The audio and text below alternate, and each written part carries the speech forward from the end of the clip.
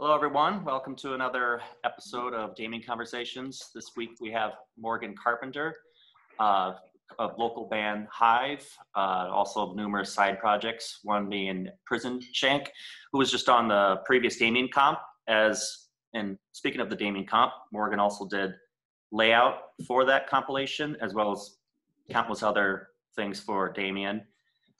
He owns Sweet Tooth Company, and we got a lot of other things to bring up about him. Thanks for joining us, man. Yeah, thank you. I brought my I swapped up to my Tim Hortons mug this time. I figured it'd give us some good luck.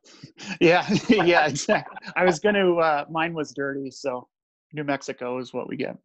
Okay, well, that's good. So I guess, yeah, just to start off with where you were born and raised. Well, I was born in Halifax, Nova Scotia, which is on the east coast of Canada. I grew up there and lived there until I was 20.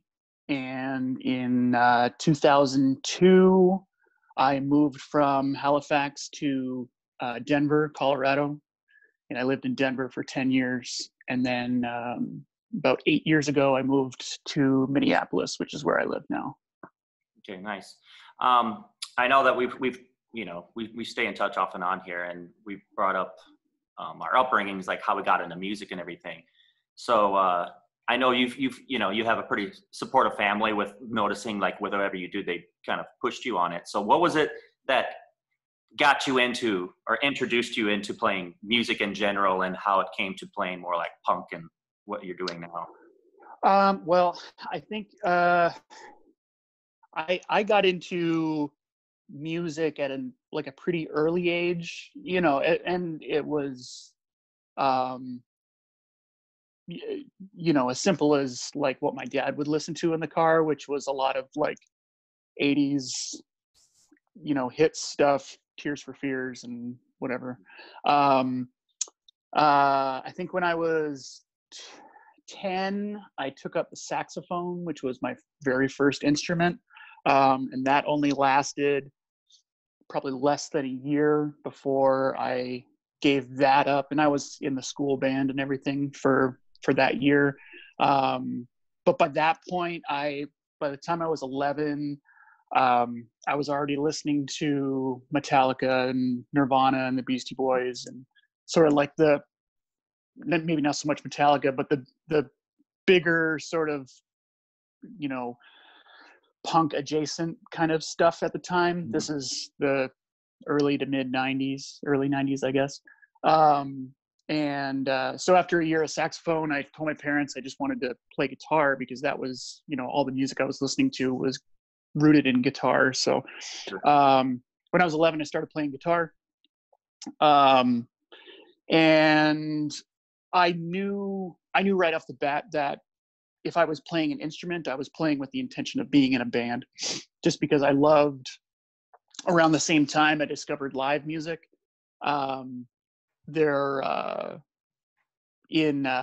Halifax at the time, and through the 90s, there was a club called Cafe Au Lait, which was an all ages only club. They operated like 3 to 4 nights a week. Didn't really do a whole lot else besides local shows. And, Halifax is pretty secluded, so it's not like there was a revolving door of touring bands coming through the city like week after week. Halifax is like 10 hours north of Boston and 12 hours east of Montreal. So it was a long haul from, anywhere else that a band would be playing and driving from. Yeah. So it was drive. yeah. And which isn't unlike most parts of Canada. You can talk to any Canadian band. And I actually had this conversation with Rob from Wake, less than a year ago, that, any Canadian band will tour all the way across Canada several times over. Mostly because it has always been difficult for Canadian bands to get visas to come down to the States. Yeah. And B, there's only so many, even though Canada is the second largest country in the world, it's so it's not as sprawled as America is. So, any given city anywhere in Canada, unless you're playing small towns to small crowds, you're looking at least a 12-hour drive between every date, which you tell an American band that and they're like, fuck that. But that's just kind of how it is in Canada. And, Rob was like, it took them to get from Calgary to Minneapolis. I think it was like a 24-hour drive, and that was to get the first date of their tour. And we're just driving today and night. Yeah. They basically drove, or no, maybe it wasn't quite that long. Because they drove like 8 to 10 hours east from Calgary to Winnipeg, and then 8 hours south to Minneapolis from Calgary. And he was just like, yeah, it was pretty good. That's just how it is. And but anyway, so my point being, there wasn't a substantial amount of touring bands coming through Halifax. And so if you had a music scene, it had to exist on the locals. And, this is a city with a population of 350 to 400,000, including like the suburbs and everything else. So, it's like college town size. So there's only so many people who are into underground punk and hardcore and metal and whatever. And so anyway, it ended up really close knit. You'd have a local band that would play the same club maybe like twice a month. And that didn't seem like overkill because everyone would rather watch something than nothing. So when did you get involved with that camp as far as like how to like function in a band? Because you mentioned before that you were starting to like play music, like you kind of had like this opportunity to play with other people and have kind of like tips and suggestions on like how to communicate or work with other people. So in, I believe it was 94, I was 12. As part of like during the summer when I was off school, my parents signed me up for this camp called Summer Rock. And it was basically kids who are new to instruments or, within the first couple of years of playing an instrument. And when I say instrument, it was usually guitar, bass, drums, keyboards, like the basics of like a rock band. Yeah. Sure. Yeah. I don't remember any ska bands, so there must not have been many horn players. So basically it was, you sign up and they group all the kids into groups of, like 4 or 5 or 6 maybe. And, they basically, with an instructor, which just kind of acts as a coach, they would like introduce kids to playing in quote a band. So they would teach you sort of, for anybody who wasn't playing percussively, how to keep in time with other instruments who are playing something different than you're playing, how to communicate with, say if you're a guitar player, communicate with a drummer in a way that they would understand what you mean as far as the logistics of the song that you're playing or whatever. So they would basically just give you sort of a head start as far as how it is to play in a band. Sure. And that was huge for me because at the time, I had a year after you got into a lot of things that was influencing you. So you said it was about 11, you were getting into like metal and punk and then like. Right. And I had been into the music for a couple of years. But it was more just like you're at that's such a young age that, when you're 9 or 10 and hearing Check Your Head and Nevermind and all of those albums that came out, like, you're hearing something that is life-changing, but you don't understand what it is or. Oh, totally. You can't comprehend how it's created. Exactly. How you start from point A to point B. Yeah. Right. Yeah. Or even like what it is that you love about it. Yeah. And so I just knew, okay, that, they're playing guitar, and that seems to be like the rock instrument, so I'm gonna play guitar. And so anyway, probably I was playing guitar for less than a year before I did this camp, and so they grouped us together, and I was kind of a shy kid at the time. I definitely wasn't confident in my playing, and they had you know, and it was kind of like everyone was playing the popular songs of the time. And so this was the height of the Nirvana days, and so we were doing a Nirvana cover, and at the end of the week or 2 weeks or whatever it was, you did like a concert, and it was sort of like everyone's first taste of playing live, and everyone's parents and grandparents would show up to watch you play. And you know, these are all, you know, prepubescent to early puberty kids, so everyone is nervous and awkward and whatever. And they were like, okay, well, we need a singer who's going to sing. And, you know, kind of nobody raised their hand. And at the time I had long hair and, you know, was like, you know, dressed like a grunge guy or whatever. And they were like, well, you're playing guitar and you look the part, you got long hair, you should sing. And I never sang. At 12 years old, you know, right? Like, you're not planning on singing. You know, you're already worrying about just like not fucking up on, you know. And you got to play for people you know and don't. So right, yeah. And you know, it was the Nirvana song was one of their easiest ones to play note wise, but even still, like I had no idea how to coordinate hand motion with singing and you know, concentrating on both at once. And, you know, they were kind of just like, you know, they gave me good coaching, like, oh yeah, you got this, you know. They were very positive about it, which is the reason if they were just do it, pussy, I probably would have failed and never gone back to it. Stop disappointing your family. Right, yeah. So I did it, and, you know, treated everyone's grandparents to a Nirvana song being sung in one note the whole time, because I was so nervous. It was just rah, rah, rah, rah, rah. I remember like my first demo tape, and like I have only a few different, you know, ways of singing. It's just loud and louder, you know, like just one yeah at a different volume. Yeah. That was before you learn how to, like, you know, accentuate different parts. And yeah. So what brought it to you to the US? Like, what was some of the decisions or, you know, purposes that you wanted to move to Colorado? Well, technically, I never really had an intention of moving to Colorado, because Halifax is pretty isolated.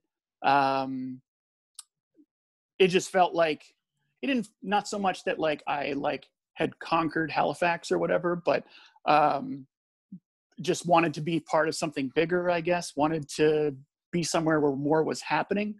I didn't really have like an urge to live in the US. But that being said, in Canada, if you want to move to like a big city, it's, you know, you have Toronto, Vancouver, Montreal if you speak French, and that's kind of it. I mean, there are bigger cities, but nobody wants to live in Alberta or Winnipeg or anything.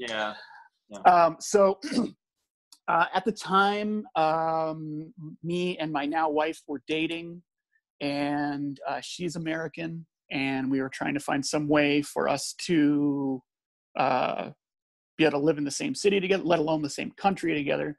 And I mean, you could have said, you know, you can move to the US, but you got to move to Mobile, Alabama. And I would, all right, you know, is my girlfriend going to be there? Yeah. So she had previously, very briefly, lived in Denver. We had gone on a trip together to visit Denver, and I liked it fine. It was, you know, bigger than Halifax, that's for sure. So I enrolled in school there. I ended up finding a way to pay for it, and I got like visa stuff figured out. And so in 2002, her and I moved to Denver. And I was 20, but I didn't really know anything about Denver. And at the time, this is the late 2000s, the early 2000s. And it's not like Denver like people think of Denver now, because now Denver is such a hub for extreme music, whether it's hardcore or death metal, or, you know, there's so much happening in Denver now. At the time, Denver was just kind of like Cowtown. Like, Sure.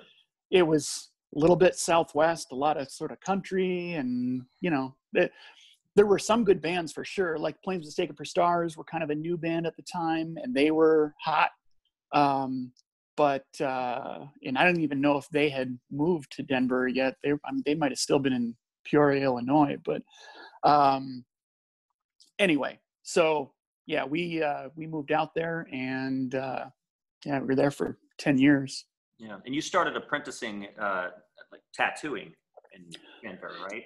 Yeah. So I moved out to go to school, and then shortly, I mean, probably literally like 3 months after I got there, I had always wanted to be a tattoo artist, and I ended up finding a tattoo apprenticeship and doing that while I was going to school. Went to art school, and then when I graduated, I was already tattooing on my own, and that was kind of all I wanted to do. And so I just, you know, spent a way too much money on school and decided to completely ignore that and tattoo, which was also a failure. So I know that we've talked about that before, as far as like when you were living in Denver, you're going to school, you're apprenticing, you started tattooing. And that's where you and your wife had your first child, was in Denver, before moving to Minneapolis. So what made you two transition from Denver to Minneapolis? Was it people you knew, or was it just kind of another, like, let's just move there? No, it was much like moving to Denver. Like, it was kind of like throwing a dart at the map. We had never really put roots down in Denver, mostly because, I mean, we were in our 20s. Sure. It was, you know, there was still a lot of self-discovery in anybody's 20s, just kind of figuring out who you are and who you're going to be. And thankfully, my wife and I were able to, muscle through that and do it together and keep our relationship intact. Because that's sort of like maybe the quarter life crisis a lot of people go through, where you're in your 20s and you think you know it all, and then it's like a hard reality to learn. So we didn't have many roots in Colorado. A lot of friends, but that was kind of it. I was very involved in the music scene there. We still have a lot of friends there, but it never really felt like home. So she's from the Midwest and wanted to be back in the Midwest. And, I didn't really want to move to Chicago. And I said I'd move to Minneapolis or Milwaukee, and I just happened to find a job in Minneapolis first. Okay. So, but then I also had always had a love affair with Minneapolis. I loved the 90s crust scene, everything around, Profane Existence. And then in the 2000s or late 90s, I guess, like Disembodied and Harvest and stuff like that. I loved all that sort of side of hardcore also. And I had known of Extreme Noise and any scene that can support a record store like that for now 25 years. It blows my mind. Something right. And even like right now with this pandemic going on, like it's, they're still operating, doing like mail order, but I mean, like the fact that they're still around and businesses are closing left and right, small businesses, and they're getting by. And I saw a post from them the other day, saying we're still buying record collections. Totally. You got to make an appointment type thing, which is awesome. I mean, and granted, that's how they survive off of their used selection. But I love that they have a handful of volunteers who have stuck it out for so long and really kept it afloat. Yeah. Because I mean, just like anything else, like there's nothing more unreliable than a bunch of punks together usually. So it's probably, I would guess, very difficult to keep a business financially stable for a quarter century. Yeah. So speaking of Disembodied and everything, when you moved here, you got in a band relatively quickly and obviously featured members of Disembodied. What was... Yeah, so when when I moved to Minneapolis, I had, so my wife and I had our first son. We have two sons now who are 9 and 6, but our oldest was just past 1 year old. And we made the move from Denver to here with him. And I had been so involved in music through my teens. And then when I moved to Denver, within a few months, I hooked into the music scene there. And then I was playing music straight for 10 years there. And then when we moved to Minneapolis, I thought of it as sort of like a, fresh start. And I was, okay, I'm a dad now. It's time to slow down or whatever. But the way my mind works, I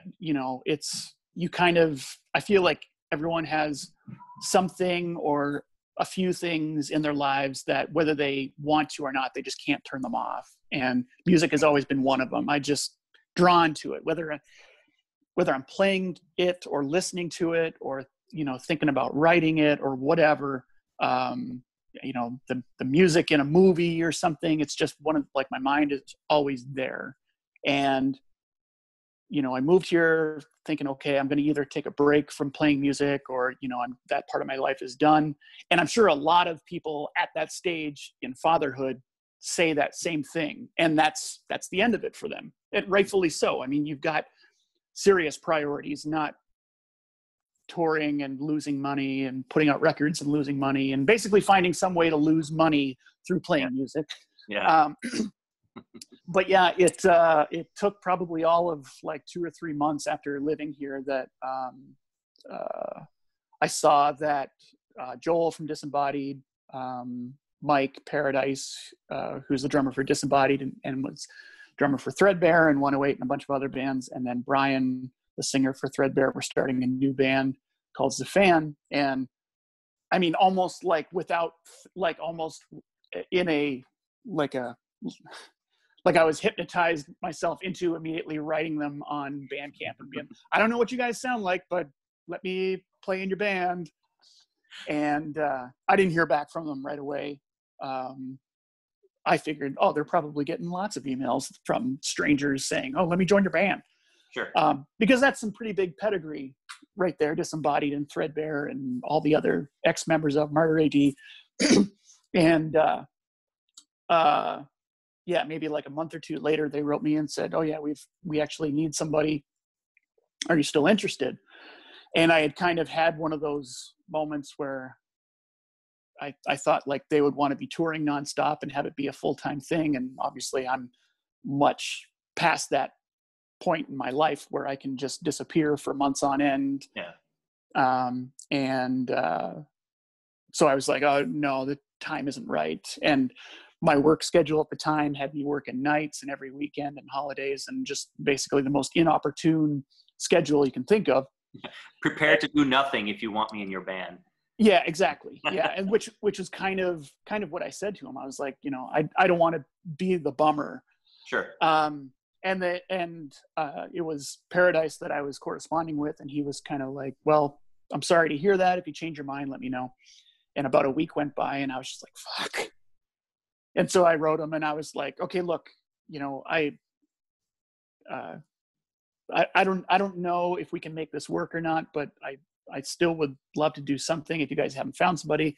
And they hadn't. And so I met up with Joel and Mike. Brian was living in Sioux Falls at the time and kind of stated my case of who I am and where I was at. And, they understood. And Joel was moving to California anyway, so it's not like it was going to be an active band by any means. Sure. But anyway, yeah, so I hooked up with them and my first practice with them, I didn't even pick up a guitar.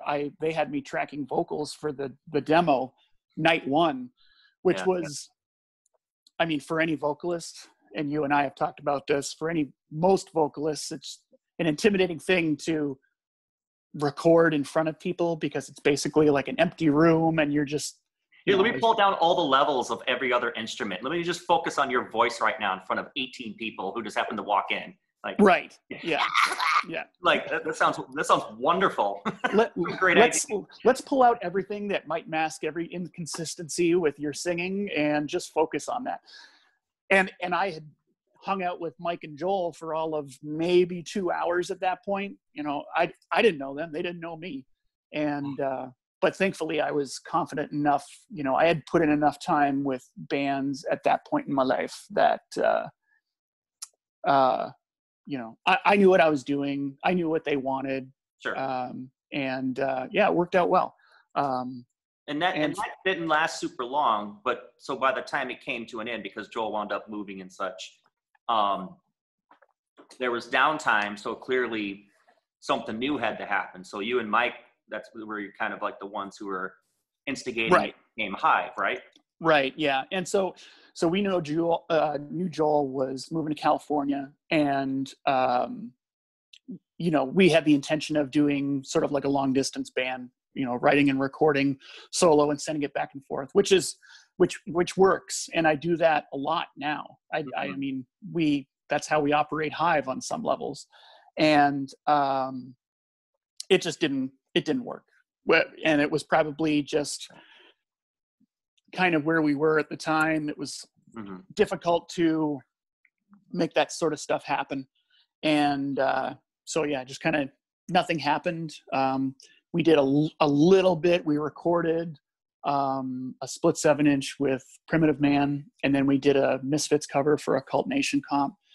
And but that was kind of it.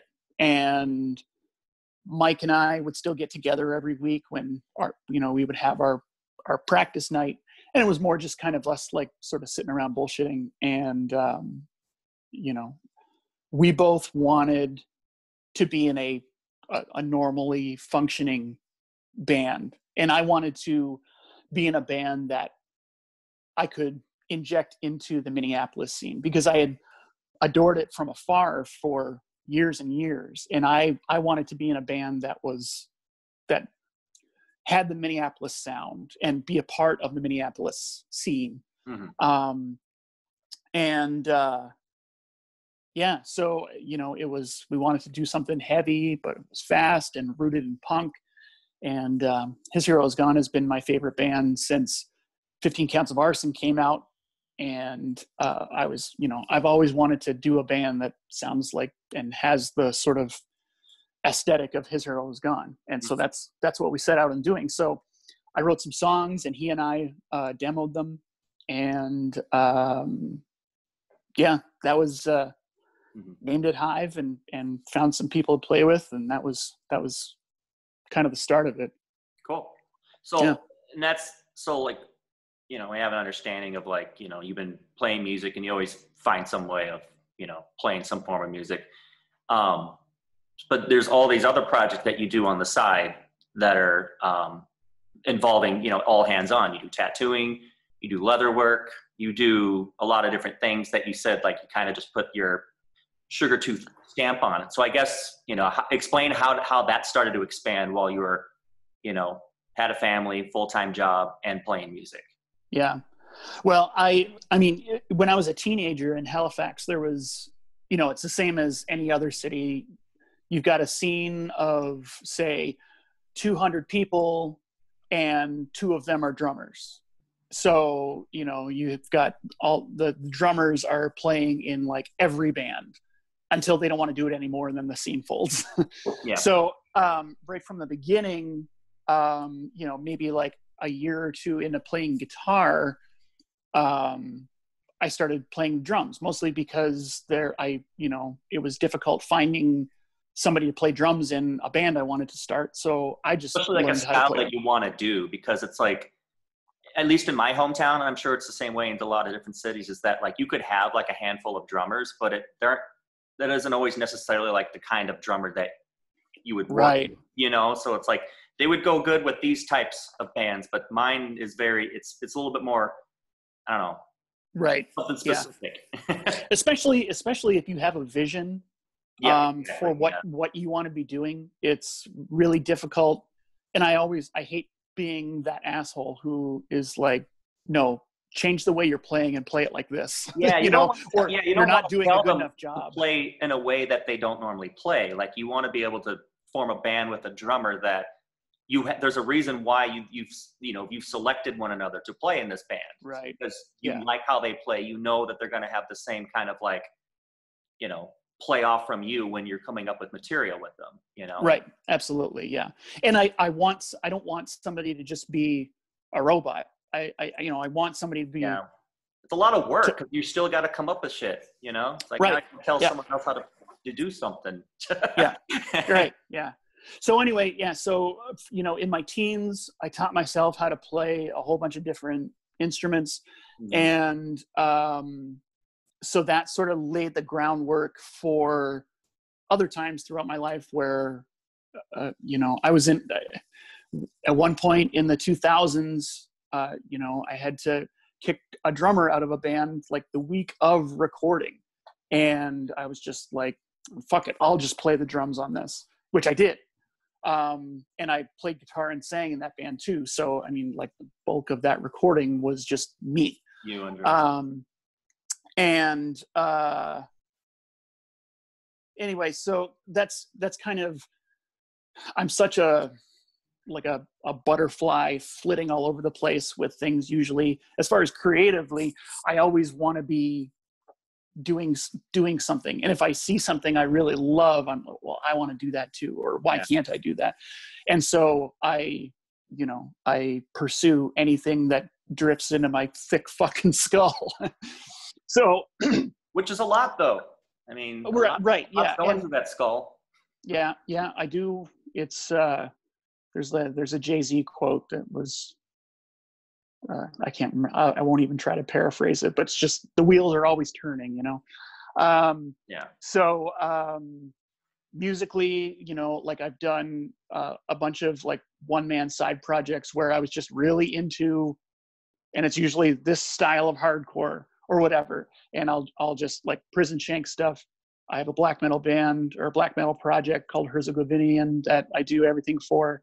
I did like a power violence project called Pray for Death, like an electronic thing, a bunch of other stuff.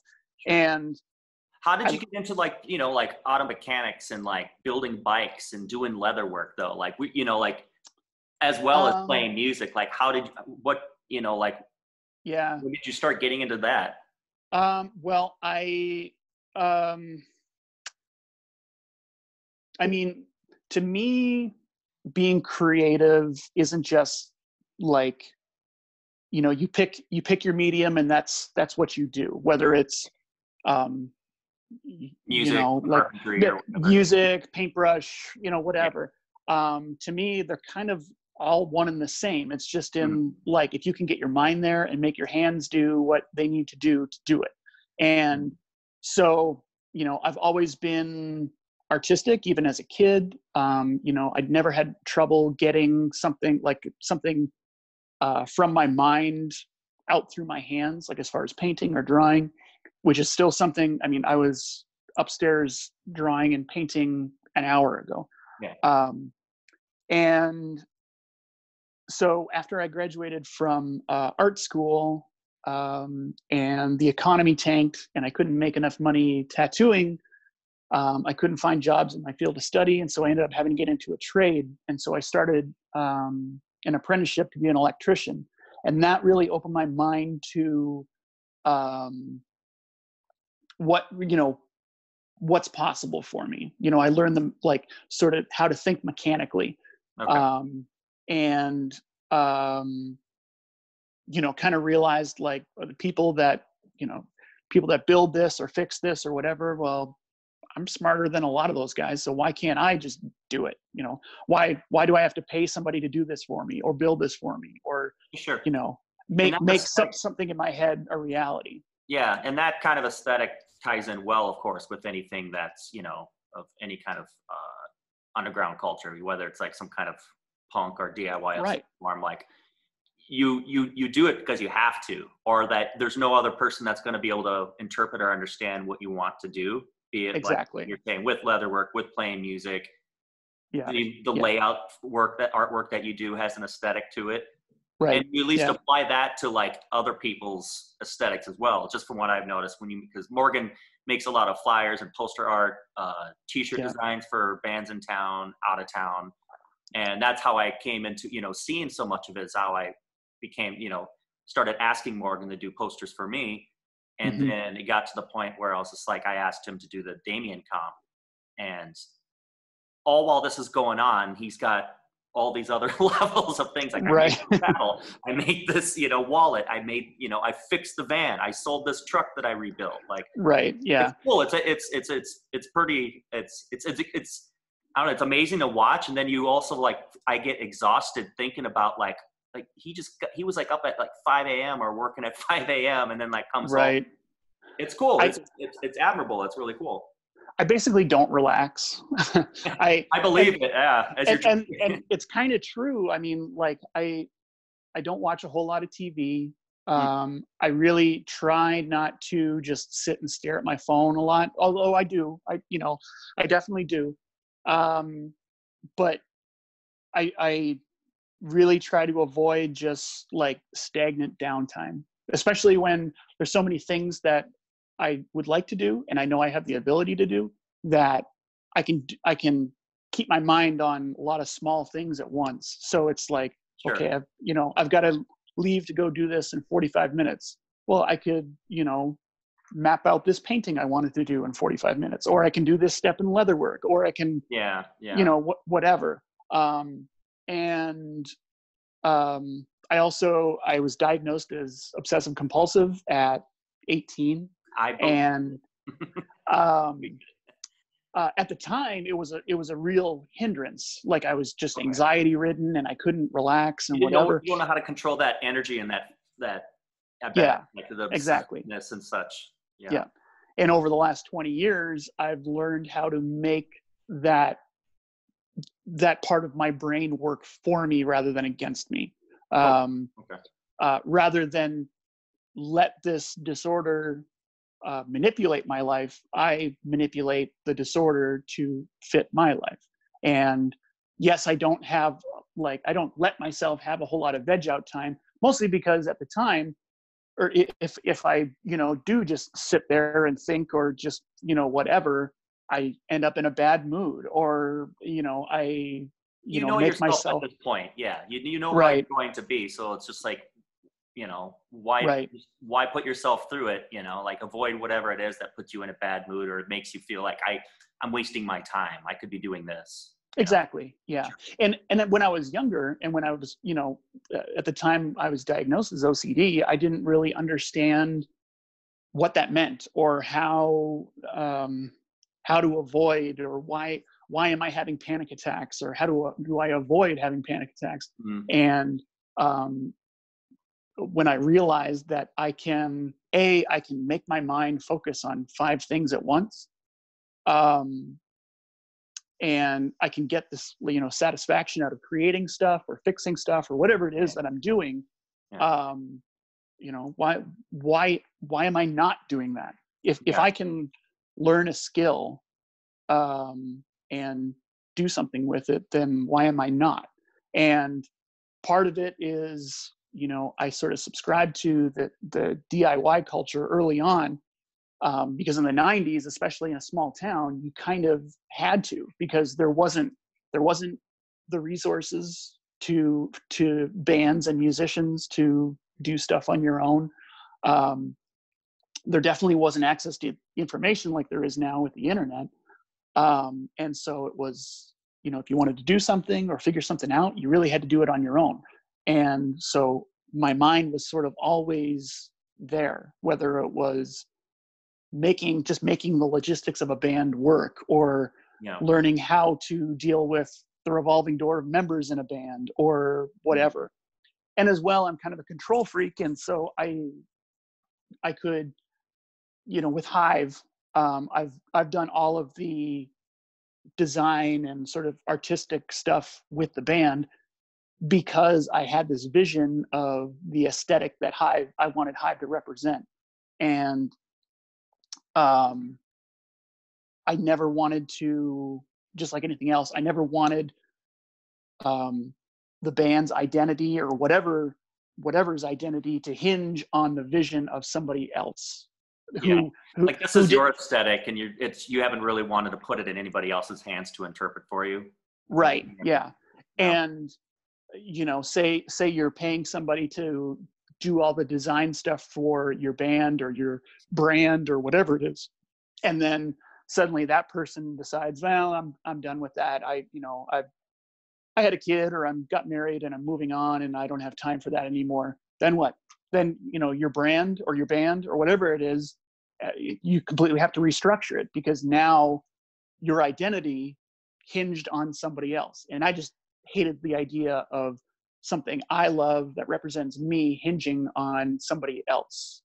Yeah. Not that I don't love collaborating with other people, but when it comes to my projects, I always felt like this should be 100% me.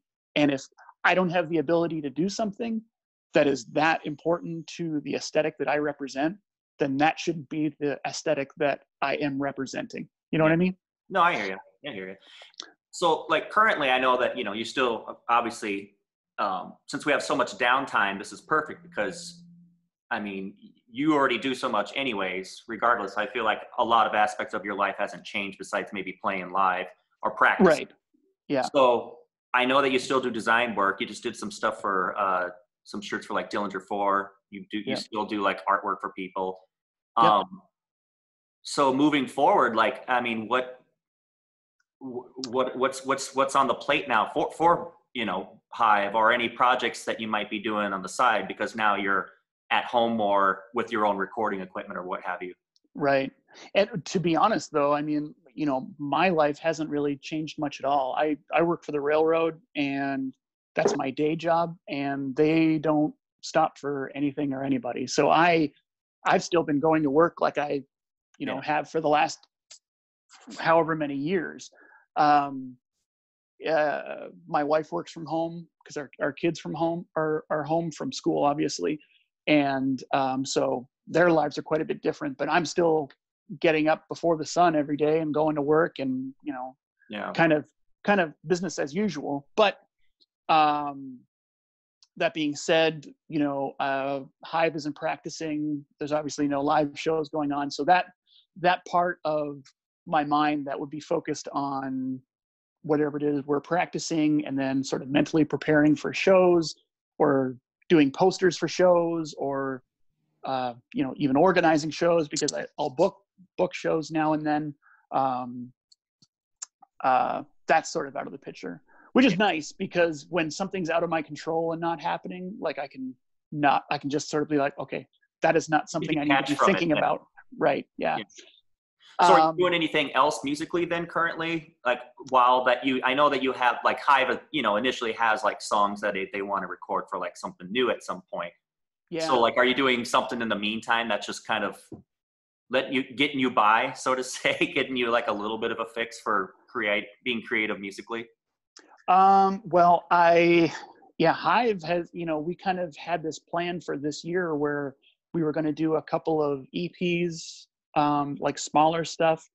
But now, with me and Jim and Dan all writing stuff, I mean, like we have like 20 new songs that are demoed out.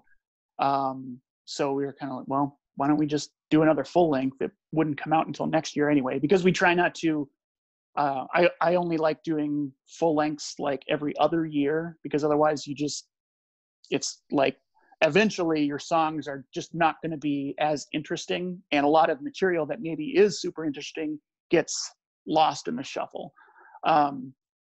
So we're going to start working on, we already have the songs for a new full length, but we've got to start working on them together as a band, because each of us will demo stuff individually and then sort of give the demo to everybody else to listen to. So there's that. I am planning to do a Prison Shank full length. Pretty much have all the songs. I just need to, I guess, basically find the motivation to start recording it, which will probably actually go pretty quick compared to my process usually. Just a matter of setting my mind to doing it. Yeah. I to be honest, have started writing stuff for Xaphan again. So I don't know if that will happen. Mm-hmm. You know, you got a lot we'll of see. back burner stuff just kind of ready for whenever you're ready to. Right. Yeah. And I'm also a member of Nusrat now. Nusrat is a death metal band that Jim from Hive does with Adam, the singer for Skeleton Witch. And so he asked me to play bass for Nusrat, though they haven't played live yet. So, but it's been kind of like an idea that he's wanted to start doing live stuff, but I don't know when that will happen. And that's is he primarily playing guitar then, right? Yeah, he plays guitar in that. Yeah, and it's kind of nice because that's his thing, and yeah. I'm happy to take a passive role in that. Essentially, Nusrat, as far as like a live thing, will just end up being Hive with a singer because I think it's going to end up being all of us playing live. So so there's that too. But yeah, and I guess like with music, I'm always the guy in the band that is like pushing. Like I hate being stagnant, and I hate just being a band that goes through the motions, you know, just waits to get asked to do something, and that's when you do something. Like I like to, you know, set goals and try to you know, work towards them. But when it's a situation like this where literally nobody is doing anything and can't do anything until that lets up, I'm happy to sort of give myself some relaxed time from it, because I know as soon as you're allowed to play shows again, then, you know, the train will go back to full steam, and that's where my mind will go, and I'll want to, you know, be focusing on, you know, doing short tours and all that stuff again. Sure. Well, yeah, I guess before we wrap up, is there anything else we want to bring up that we haven't discussed? I'm going to put some links down in the description here below to just anything that you have available or coming soon too, so people can check out what you do firsthand. Yeah, for sure. I guess I didn't really touch on the Sweet Tooth stuff that much. You know, you mentioned I have a company called Sweet Tooth, which is began as leatherwork, which I kind of got into through motorcycles. And I was wondering how you got involved, like with the leatherwork in particular too. Yeah, it was mostly just through motorcycle stuff. You know, I love motorcycles, and it was kind of one of those, you know, I love the DIY aesthetic of motorcycle culture, especially like the chopper scene. And I'll often go to chopper shows and look at like the bikes that are, you know, the most sort of cobbled together, just because I find it interesting how somebody can make a machine work with, you know, when you're making parts by yourself with tools that you made yourself type thing even. Sure. And one of the things that caught me was some of the details that went into the leather work on the seat and grips and whatever else, bags. And it's kind of one of those trades that kind of like woodworking, like people see it and they really don't realize how it's created, or the kind of detail or patience that goes into something like that. And so I started doing it, and in 2012 I started doing it under the name Sweet Tooth, and kind of came up with, you know, Sweet Tooth, the name has no meaning. It was just sort of like a phrase I thought up, and just like every band I've ever named, I hated it like 10 minutes later. But at that point you're stuck with it, so it's just kind of whatever. I do, however, like my logo. You know, my maker's mark is sort of a tooth with a lightning bolt down through it, and so that kind of became my maker's mark for everything. I'm really into imagery and aesthetic, obviously, and so I love the idea of having, much like the Hive scythe logo, I love just having basically a picture with no words, but Yeah. people recognize that as what it is, kind of like the Damien logo. Well, like early on, like I got really into aesthetics where it was just like a sigil or a symbol, and that idea came from for me, like why I got into was Factory Records. There would just be like the earlier Factory Records release, especially like the Joy Division 12 inches singles and such. It was just simple photo, a border, and then just the Factory Records logo. Right. Like it wouldn't say anything else. And like their aesthetic was like, it could be a meeting that they had and it'd be factory number, whatever. It could be a gift they gave to somebody. The Factory Records building is a number.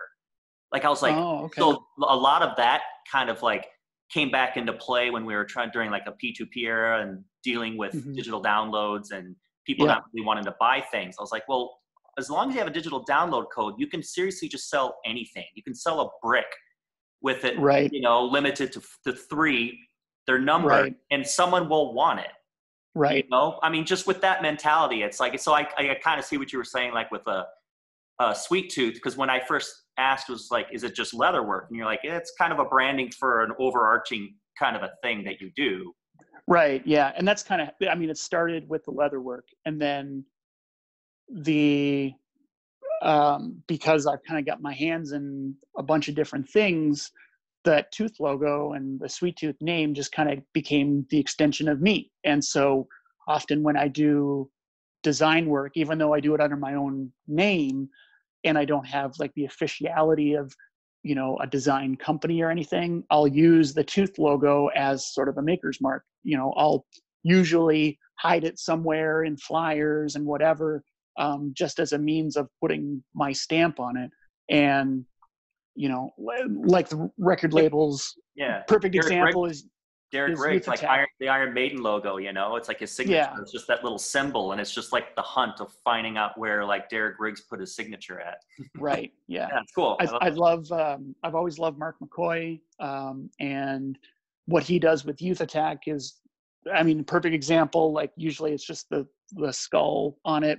Won't actually say Youth Attack, and his branding is an enormous success. And the way, how like with the City Hunter, like he'll do like a limited run of 20 fucking knives or whatever, or whatever it is. I'm guilty. Yeah, I have one of those knives. Oh, really? Like a knife. Fuck it, I'll buy it. Yeah. Or Death Traders is another good example of not music stuff, but just like an aesthetic, and just sort of have this limited thing with the logo on it. And now, while it's sort of, I mean, it's kind of the equivalent of getting like a Gucci bag or Louis Vuitton or whatever, because you're just kind of getting this thing because of brand loyalty. At the same time, it's not this mass-produced thing. Everybody's so used to, it's like having this idea that you can just purchase whatever it is that you want in your size or your flavor, if it's food, anytime. And it makes it more unique. It's like with, I would compare it to like with like produce, like people, when it's like ramp onion season, it's like the window's that big and you gotta wait a whole other year. It's just, it's a lot cooler when people work with things when they're only available. And it's just not to be a snob a lot of the times. It's just, do you really want to like continue this design of a shirt for like a decade? It's like, like, and granted, like some things never go out of style, but in a time like this now with Amazon and, just like information, like anything you need is, a click away, and I'm thankful for that, because there's so many things in the past where, whether it's a tool or a part or some sort of widget that I needed, but I would have no idea where to go to get it. Yeah. It's right there on Amazon or wherever, it's like the antithesis of that, where you're creating this tiny little window, this tiny little thing that, while everybody is not into it, there's 15 people that are, or whatever, and you can call that a success. Because as much as I would love to sell a couple thousand copies of a record I made, or sell 100 wallets or, mass produce stuff and get the financial gain of doing it. I love the idea of just having, this small amount of stuff for whatever it is that I'm producing, and having somebody who buys it know that, my two hands went into this. Yeah. All the hands-on, yeah. Right. Exactly. Which is, we actually, we kind of did like worlds colliding. We did 2 Hive tapes, and I did these leather sleeves that go over the cassette, and it was like limited to 50 of each one, and these sleeves were embossed with the Hive logo, and then with our most recent album we did a limited run where we worked with Crown and Throne Records, who put out our last 2 full lengths. He released 100 cassettes, and 50 of them were with the leather sleeves with the cover art. I had a stamp made of the cover art, and then I basically embossed that artwork onto the leather, and it's just like a sleeve that goes over it. And it was so time consuming and way more expensive than we ever could have gotten a return on it. But it's cool. Yeah. Which is a lot of people they're not wired in the same way to understand why people set themselves up for like a debt. But it's like, that's not the point. Because if that was the point, you wouldn't do it. Right. And you're only doing it because it is unconventional. It's just something that's a little bit extra that you're putting your time in, that only a handful or, a crew of like 200 people are going to understand it. Right. And that's fine. And that's completely the point, right. Yeah. And that's what the investment is buying, is not like this financial return of it. It's the satisfaction of, I don't know, somebody going, I get it and I want it. Or it could be, they could, it's right when they first see it, or it could be 10 years down the road. It's just like, they finally were like, I just wanted that thing forever. I would look at it at the store, and then finally it was like, it took me 2 years and I finally bought it. Exactly. It's like, yeah. And I'm a collector. Like, I love collecting stuff, started out as records and, instruments and art, whatever. But there's just something about, now, while I have a million records that are, the exact same as the other 5,000 or copies that were made, whenever I get something that's hand numbered, or there's something that makes it individual, or at least like proves that it's on a small scale, it's so much cooler to me and so much more important. And to know that this is the only one exactly like this. Yeah. No, I hear actually, you. when I was in college, I went to a commercial art college, and part of my stubbornness in what I was studying, I was a photo major, and this was I started in 2002, and this was on a cusp of when digital photography was really ramping up, especially on a commercial level. For sure. And now they still would teach you the basics of using film and traditional printing and everything else, but that was quickly put to the wayside because they were like, digital photography is the future. As a professional, you're not going to have to invest the money that you do with film. So we're focusing on this because that's what is going to make you a professional success. And like everything else, I wasn't really interested in being a professional success. I wanted to be an artist, quote unquote. You wanted to know the skill.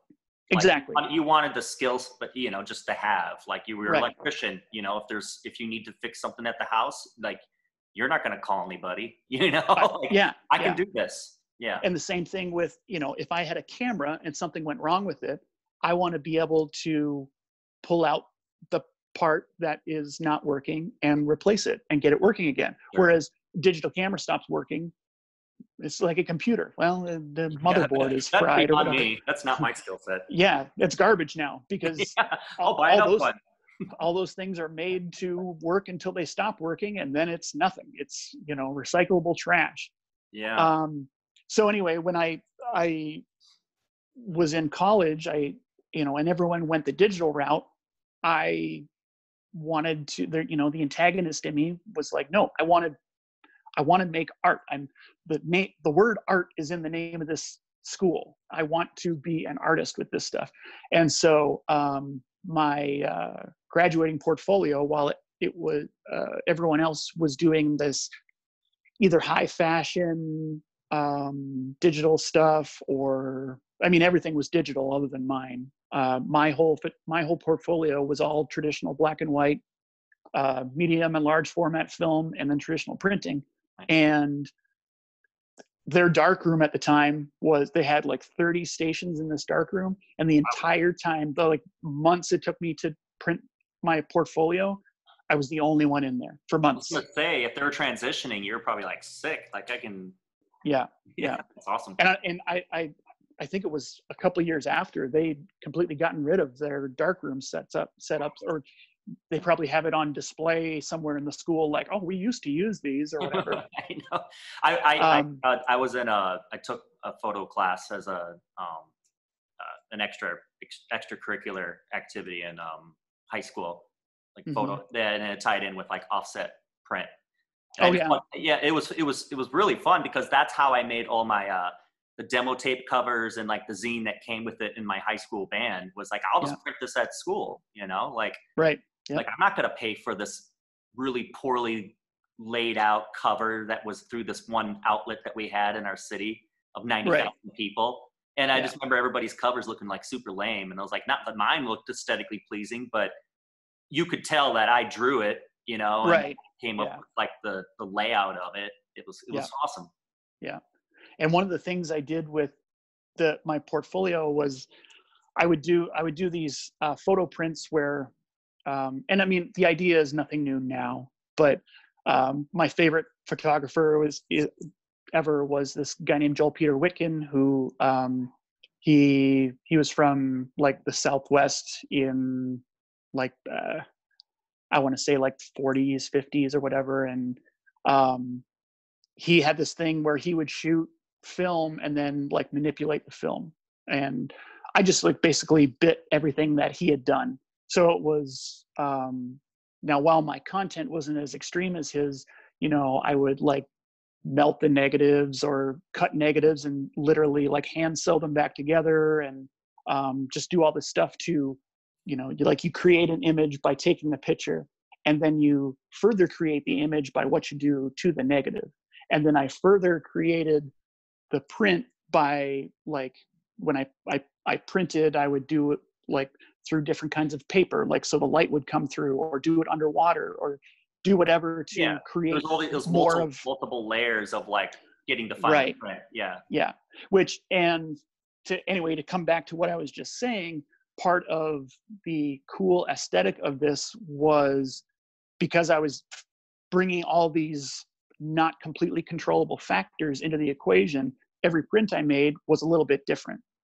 And while that drove a lot of people crazy, and because of my brain, it should have driven my OCD brain crazy, I love the fact that if I gave somebody a print, I could say, there's not another one that is exactly like that. Yeah. And I went through 20 of them and I picked this one for you. And awesome. I think the people who I did that for appreciated it as much as I did. Now, it's kind of one of those, you're preaching to your own choir with, the people who do appreciate it are a small group, and exactly who those people are. And it's just kind of like you're secluding your art to a small community, but there's nothing wrong with that. No. And I mean, like, and that's where, to kind of even get back into everything as well, like how we met, why we work together, is just like, I try to work with people that I'm either already friends with or people that I know I'm going to become friends with. And like, you and I were already acquainted, we knew of each other and everything, but it was like, once we started to like work together more and more, it was like how we became more friends and found out more about one another. Right. And that's how it was with like a few other people that I work with on Damien. And it's kind of like, it starts to open up more, and you understand that like, there's a reason why you're working with this person, why you like their art, their music, everything. It's like we may not operate the same, but we definitely have like a similar goal in mind for sure. Right. So I just, And I think, just want to say thanks for all the work that you've done for us, and yeah, of course, look forward to like doing more, of course, I'm glad that, yeah, we're able to make those connections and click with people that just like, there's that inherent trust with you give me a, a loose idea or no idea, and trust that I'm going to go to a place that you would want your project to be going, especially nowadays with there's, I mean, there's so many artists out there, just like bands. There's so many people out there with their own aesthetic or vision or their own niche to whatever it is that they're doing. You can literally find, as as fine pointed as you want to get with where you want your project to be, you can find somebody who will do that for you easily. And you can do that with every single thing you do with somebody else. And I always appreciate when a band or a label owner or whoever says, I want you to do this thing for me. I love the aesthetic you create, so just do whatever. Yeah, I like you to do what you need. Like, here's the basic information. Like, here's the track listings. Just you come up with what you want to do. I just want to see it. Right, exactly. And as pretentious as it is, like oftentimes, like I really, I want to do a good job for the people who hire me to do stuff, and so I'll kind of try to get in the zone. Like, with a lot of the stuff that you have me do, I will listen to the bands on the flyers that I'm making, or before I did like all the layout for the comp, like you sent me the early mixes of all the comps, and try to get in the headspace to do something that would best represent that. Totally. Like you mentioned, I did some stuff for Dillinger 4 lately. I've been a big Dillinger 4 fan for years and years and years, but I still, I started listening to them and kind of trying to come up with some sort of idea that would really represent a band that is already well represented. Everybody knows who Dillinger 4 is, and it's hard to put 51 in there on the coin. Right. And that's great, because only like people who are like, from around here are, Dillinger 4 fans are like, no Patty is like understands where that comes from, and it's just like, it was a football jersey in high school or college or whatever it was, wasn't it? Or was it Dick Butkus? Dick Butkus, I believe. Yeah. Okay, Dick Butkus.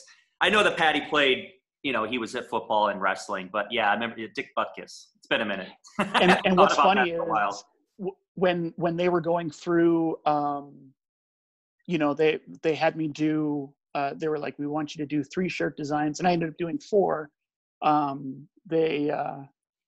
He was like, want you to do one and then just have like a 51 on the back or something like that. And I was like, okay, let's stop for a second. Tell me specifically what the 51 stands for. Oh. And he was like, it's funny that you asked that, because I know probably 15 people with 51 tattoos for Dillinger 4, and you're the second person to ever ask me what it means in 25 years. Well, it was either on the first or second full length, and it was like written somewhere, just like I think, or was it a song title? Like, and I think that's when it was that, I was like, is it Dick Butkus? And it was just some I think it was. He was like, he's like, yeah, number, Yeah, there was more to it than that, sure. But I think it was Dick Butkus's number, and I think probably just everyone assumed that that's it. It came from that, but there was more to it, and I don't know if it's like a secret, so I don't want to say. But yeah, no. But we don't want to give away everything. Right, exactly, and it's more, and that's the thing, is it's more fun to not know, to have secrets, to be honest. And I almost want to, like, whenever I see stuff like that, I almost don't want to know, because oftentimes the reality is less interesting than the fantasy that I created in my head. But yeah, anyway, so where I was going with the Dillinger 4 thing, they had me do 2 shirts that they had. Like one, the design was sort of already existed that they wanted reworked, and then another one was the same sort of thing but with a different take on it. And then they were like, in the third one, just do your thing, do whatever you want. And I just thought it was, not that I'm like an old head or anything, which I mean, I guess to some people I am, but just crazy to me that I've loved Dillinger 4 since the 90s. And now not only are they paying me to design stuff for them, but they're saying, we know what you do, and so do whatever.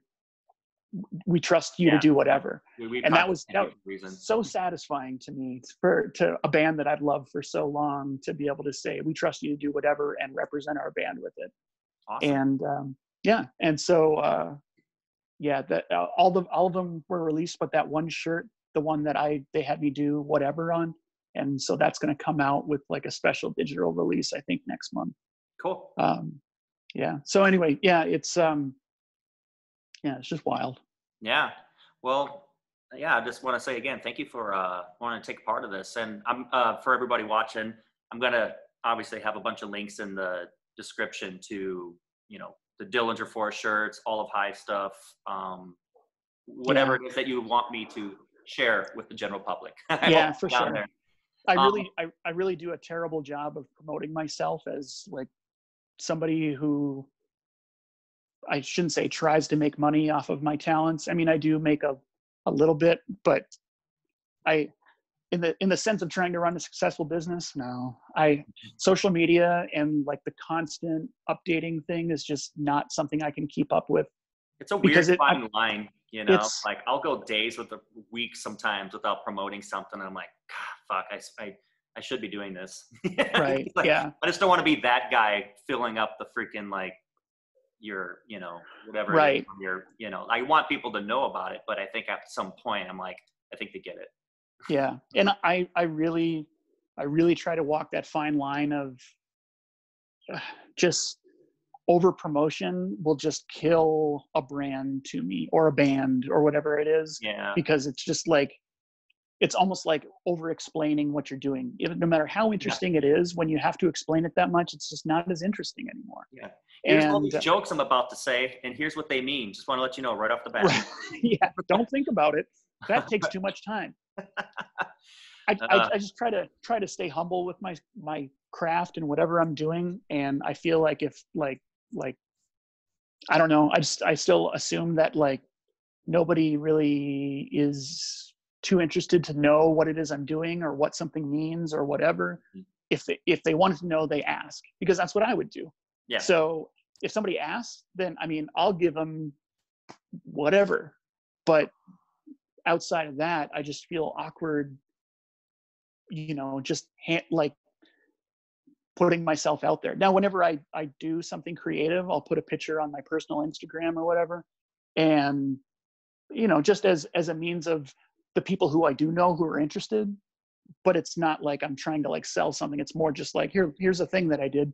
Yeah. With Sweet Tooth, it's a little bit different because there is like, I have to invest money into materials and everything else just to make something happen. Mm-hmm. And that is more of a business standpoint, but I'm still terrible with it because, I hate talking about myself if I'm not asked to do so. I have no problem talking somebody's ear off, but only if they're actually interested in hearing what I have to say. Because otherwise I'll just be like, okay, I'll just be quiet. That's the Canadian in me, I guess. Awesome. But anyway, so yeah, I'll give you a list of stuff to go on, and hopefully somebody's interested enough to check out. For sure. All right. Well, thanks again, man. And thank you, Travis. Yeah, thank you. Have a good day. All right, you too.